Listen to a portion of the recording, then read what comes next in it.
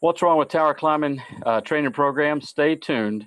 Today we're going to look at the evolution of tower climbing training and certification programs with one of the industry leading trainers. But first, let's hear.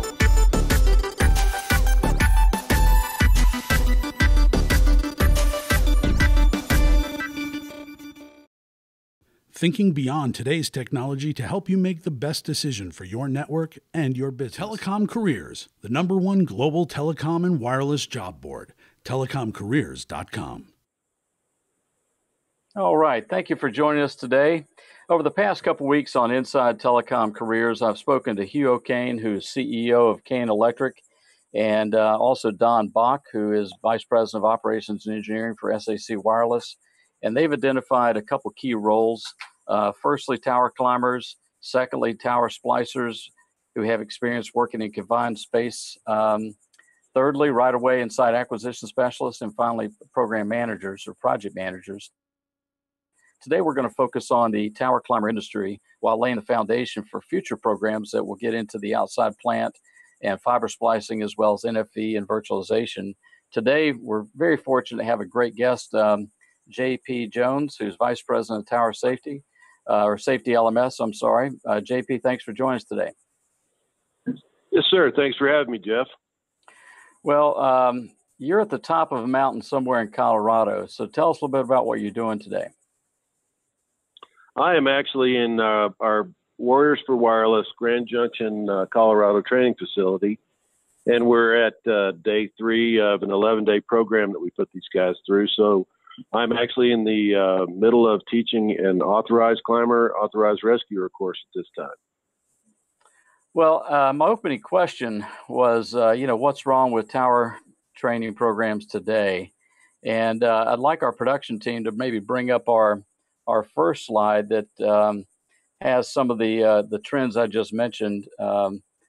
First and foremost, from a tower climber standpoint, what we're seeing at RCR Wireless is a real focus in the industry on safety, a real focus on standards, and finally a focus on workforce development. From your opinion, from your standpoint, is the tower industry and the training keeping up with these trends?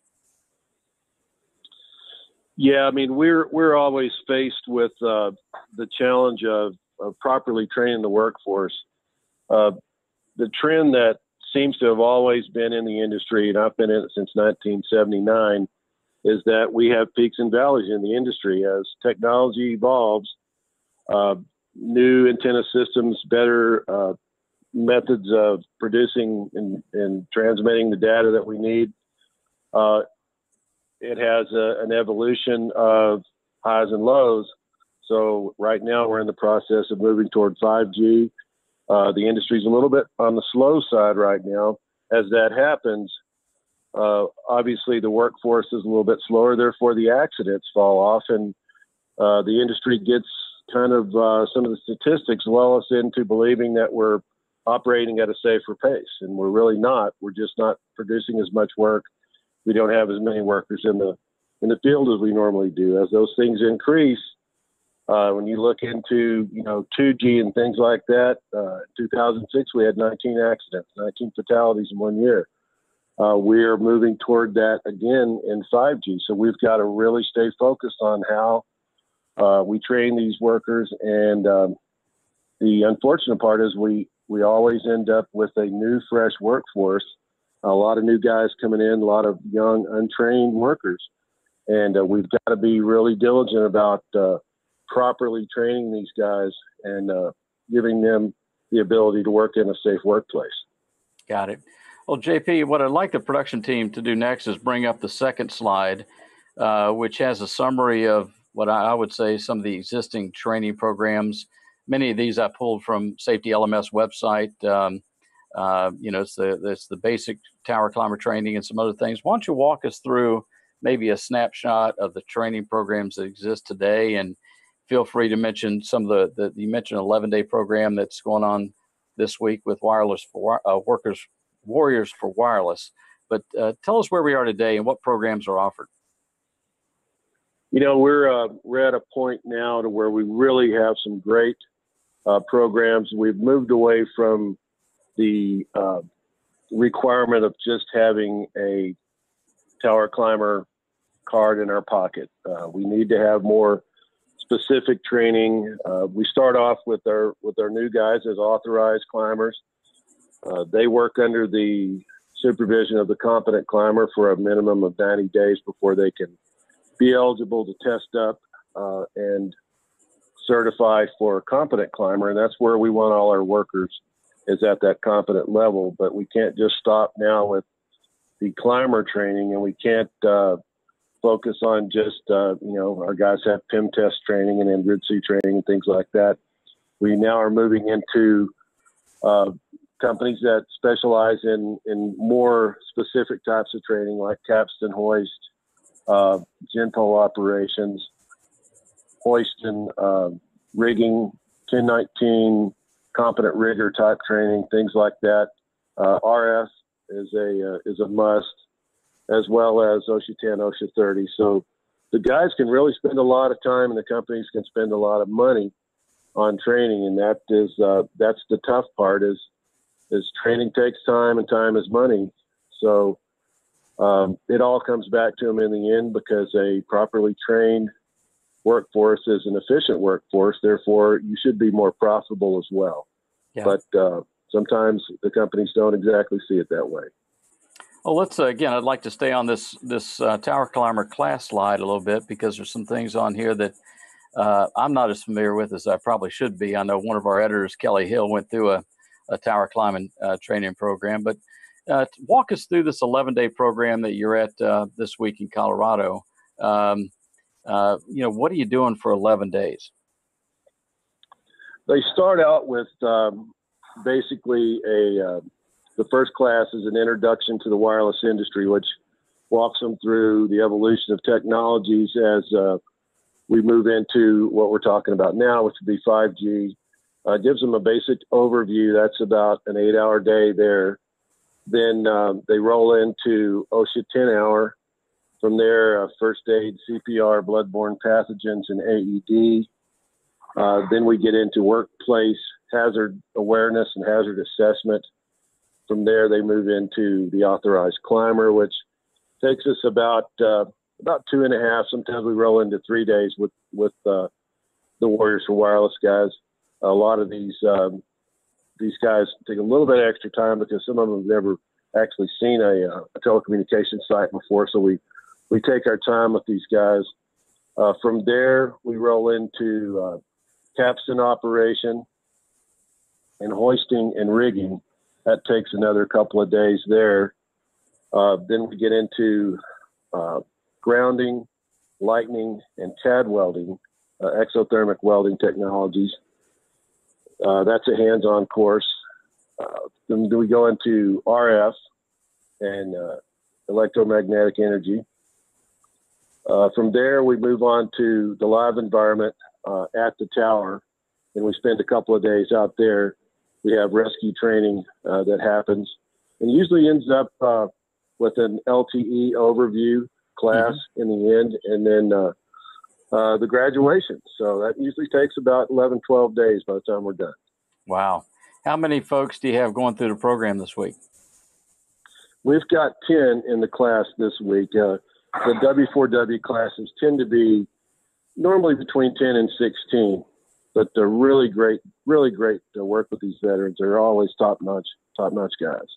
And what's your relationship with W4W? Safety LMS is the exclusive training partner for Warriors for Wireless. I worked with Kelly Dunn from the start in our training program. They started out with Aiken Technical College in Carolina and really developed a good program there. And then we kind of took it from that level to this 11-day class in the Safety LMS part of the training. So yeah, we're really blessed to have been chosen for that role. Good.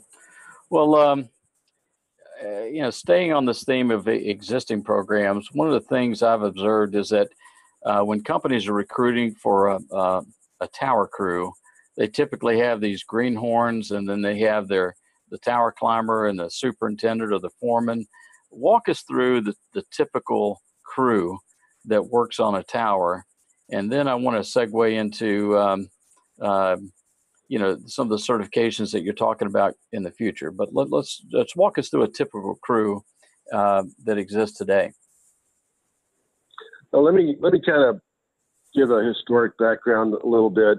When I first started in the industry, we really didn't have a certain classification of worker. You were the top hand, you were the green hand, you were the crew leader, whatever.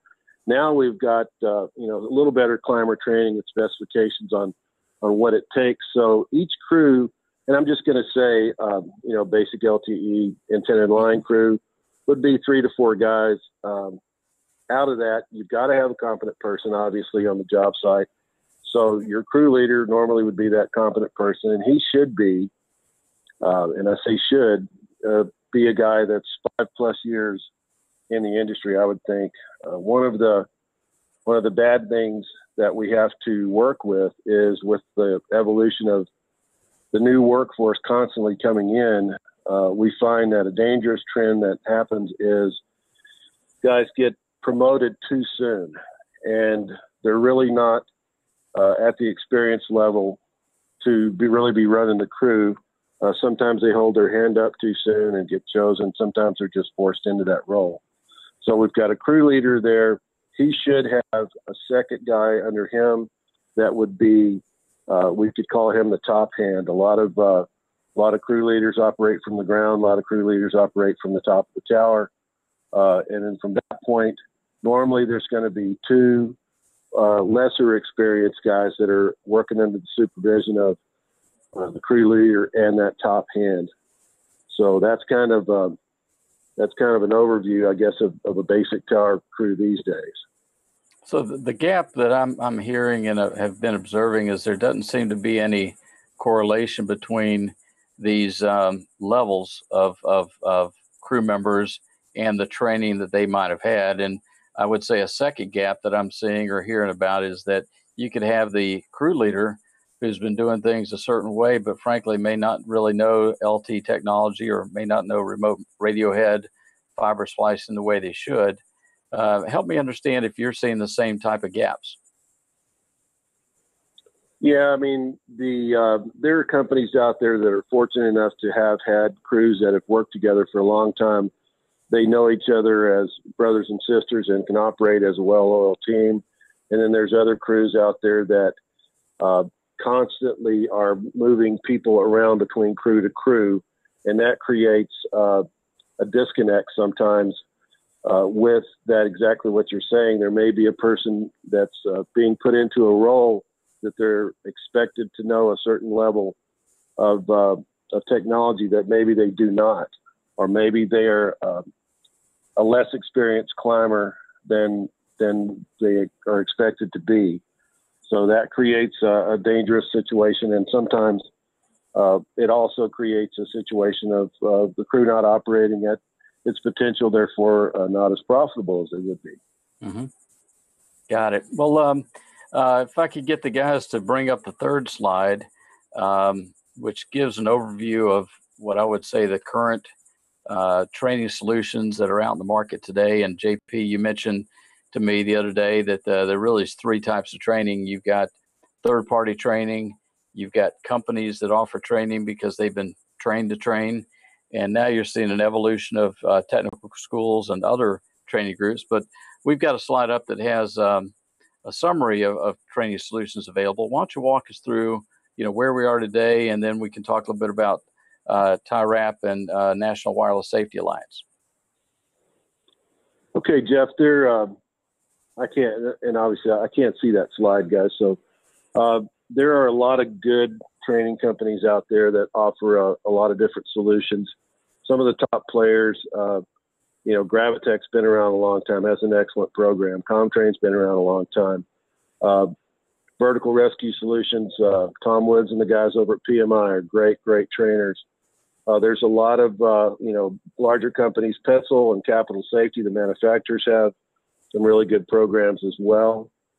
And then, like you said, there are technical colleges and community colleges that are really offering some some good programs. Texas A&M has a Cell 100 class that is just about ready to hit the streets. And, Aiken Tech has that class. There's a lot of different community colleges out there that offer some pretty good college level accredited programs, as well as these third-party trainers. And then other companies that are large enough and have the bandwidth to create their own programs, such as Midwest Underground or Sabre, they have an excellent program that they've developed for their guys in-house. Moss Tech, Ericsson is developing a really, really top-notch program right now, I understand. Gordon Lyman, the president of Safety LMS, has been consulting with Ericsson in their development, so I think they're going to have a really top-notch program hitting the streets pretty soon as well. Good. And then you mentioned, where does Warriors for Wireless fit into kind of that context of training opportunities that you just went through? Yeah, I think W4W's program kind of mirrors some of the technical college type programs, being that it's 11 days. Their Aiken Tech program is a little bit longer and follows that protocol as well. So W4W is a program that is really bringing a new type of worker into the workforce, because these men and women that are coming through this program have some qualities that are key to safe operation in these environments. And one is they're used to working in a team environment. They understand watching each other's back and the importance of that over everything. And they're also used to following direction, and they're really keen on training. They're really good in the training environment. So they're going to bring a higher level of worker to the workforce, I believe. Mm-hmm. Well, let's talk a little bit about TIRAP and the National Wireless Safety Alliance. In fourth quarter last year, I think PCI and Department of Labor had a press release come out about TIRAP, which is, I believe, stands for the Telecommunications Industry Apprentice Program. Why don't you walk us through TIRAP and then walk us through the NWSA? Yeah, both of the programs are excellent programs. The main difference is the Department of Labor has endorsed the TIRAP program, and the NWSA is private sector stuff. Basically, it is a credentialing system to set levels and standards of training so that we can better understand and train our workforce. These guys will have a tested, each one of them will test up to a certain level. So you'll start out with Tower Tech level 1, they'll go to Tower Tech level 2, and on to 3. And then in that will be subsets of things like tower stacking foreman, tower modification foreman. Then we'll get into broadcast and tall tower stuff. There's a lot of work in front of both programs. I would say at this point, they're both moving at a really, really good pace, but there's still a ton of work to do in front to get this thing rolling. The main deal is that we want these programs to mirror each other as close as possible, so that the workers themselves, whatever company chooses to use whatever program, they will say, okay, I'm going to buy into NWSA. So they will sign up for the program. The program is not going to be mandatory or, mandated in any way. It's a volunteer program, but the carriers will be the ones that will say, and they on both sides of the house, that they're going to buy into it, and they will set, a date or some type of protocol that says, by this time we expect all of our crews to be NWSA trained or TIRAP trained, and then those cards will need to be in those workers' hands. So they will train at their own pace, and as they reach that level of training on the NWSA side, they will go to an independent testing facility, sit down in front of a computer. The computer will, they'll dial up Tower Tech level 1, whatever it is, The computer will boot up and reach in there and grab, probably 100 questions out of a cache of, maybe 500 to 600 questions that we have developed through the program. And they will take that test, and then they'll credential up to that level. They'll get that card, and on the tactile side, that will have to be done at the employer level, and the employer will verify the ability to that this person has reached this ability, or they can be a third-party trainer involved that can offer this training and test up to that level, or they can go to a community college type system and take the training, and everything will be verified. But we're done. These guys are going to have a card in their pocket that will say that they have been involved and tested and certified to all these different levels. And it will be an all-encompassing type certification, not just a climber certification, or not so much a safety-oriented certification. Well, JP, one of the things that frankly has surprised me as I've been spending the last 4 to 5 years in and around the tower industry is that the tower industry does not seem to have as structured a program in an apprentice program like Bixie or the fiber optic or electrician world has had for 25 years. Do you think the industry needs an apprentice type program, and how does that tie into the TIRAP? I mean, will there be a formal apprenticeship that folks can go through? And if so, what's that going to look like? Yeah, Jeff, it will. Both NWSA and TIRAP basically are offering that apprenticeship type program. That's why the different levels of Tower Tech level 1, 2, 3 exist in that program. So as far as our industry, as big as we want to seem, we're not. We're still a very small industry and a very tight industry. And I'm not exactly sure why we haven't developed a better program up to this point. But it looks like, we've got some changes in our future for the good, and the TIRAP apprenticeship program and the NWSA are indicators that we're doing things differently, and we're doing things more correctly than we ever have before. So hopefully this is going to make a sweeping change in how we operate and how safe our environments are for our workers. Let's cut to the...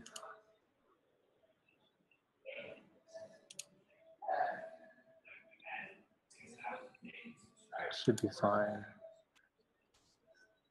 Just, do you remember where they left off on the script? Maybe you could ask. Hello.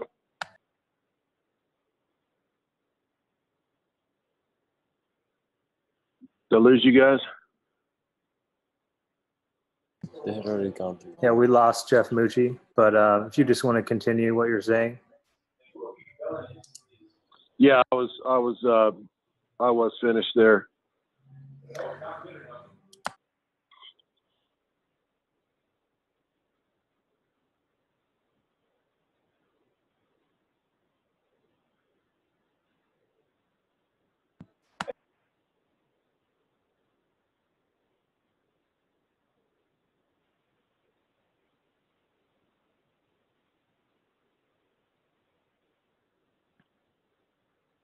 So JP, can you hear me okay? There you are. Yes, sir. So I am now joined by audio. I lost my connection. So where did you leave off in terms of the apprenticeship and the industry gaps that you're seeing? Yeah, as I was saying, Jeff, I think that we're finally reaching a point to where we're understanding the importance of apprenticeship programs. And we're going to start doing things better and differently than we ever have before. So I think the future in the next couple of years with the NWSA and both the TIRAP programs are going to bring our industry to a safer and more efficient workforce. And I believe we're doing everything we can on both sides of the house. I've got really dear friends working on both programs, and And I can tell you that every person that's involved in NWSA and TIRAP are extremely dedicated to the projects and are taking climber safety to the utmost of importance. And I applaud all the people that are working on these programs because they're all volunteers, and they put in hundreds, if not thousands, of hours of hard work into these programs and development. So I think we have a lot of good things coming in our future. Okay. Well, let's close on some future trends that we're seeing. And again, what I've been observing is you've got. Let me see if I can make an echo here. Can you hear me okay? Yes. Okay. You've got in-building wireless. You've got base station hotels being developed. You've got these fiber deployments to pole tops. You have remote radio units going on rooftops and macro towers that are requiring fiber splicing at the on pole tops and macro towers. As you go through the Tower Climber 1, 2, and 3, where do you see the working on some of these new technologies like fiber splicing? Where do you see those technologies fitting into the training? Both the NWSA and TIRAP programs are not going to specifically 100% focus on the tower work, because we know we've got an evolution coming. There's also different vertical columns of training that are going to be added in the back end. There's a lot of technical training that's going to be added with the folks at PCIA have indicated they're really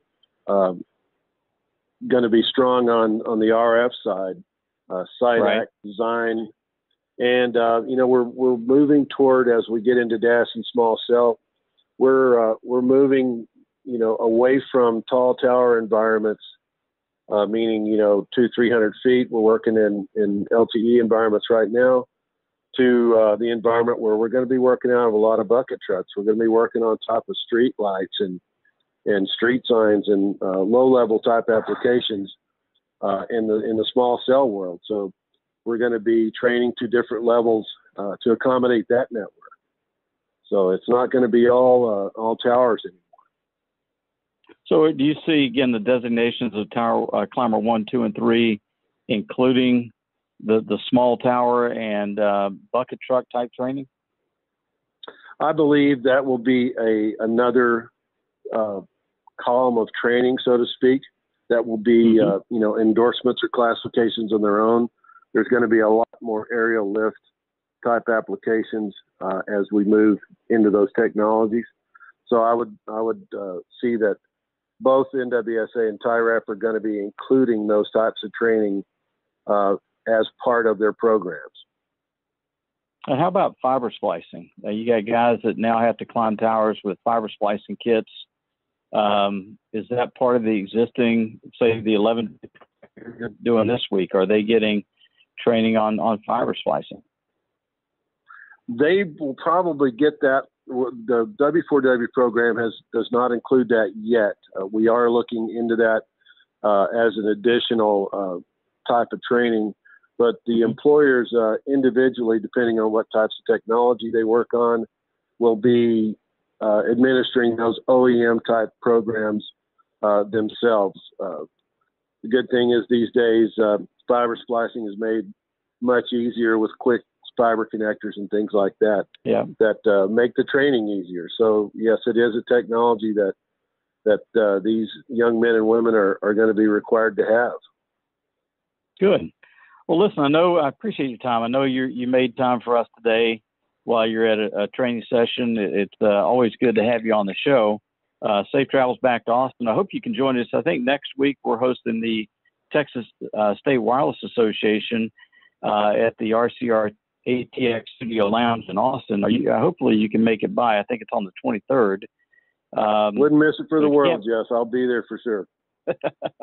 Well, listen, we appreciate everybody watching today. This episode of Inside Telecom on tower climbing. We had one of the top experts in the industry, JP Jones, join us.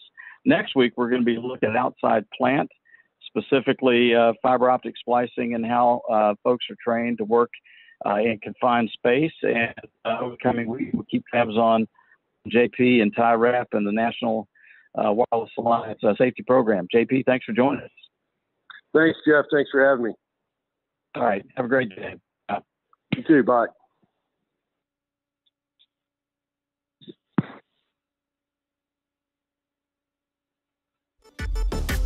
Inside Telecom Careers is a production of RCR TV News.